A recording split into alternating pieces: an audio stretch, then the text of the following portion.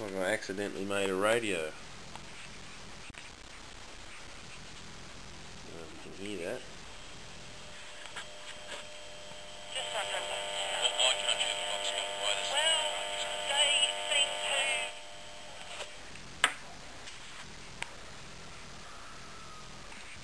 Just that coil there through the amp. Okay, so we're pulsing this solenoid here through that FET. The arduino is supplying the pulse. We've got this resistor pot adjusting the how much flyback voltage is allowed to go on the coil. See, I'm winding it in now,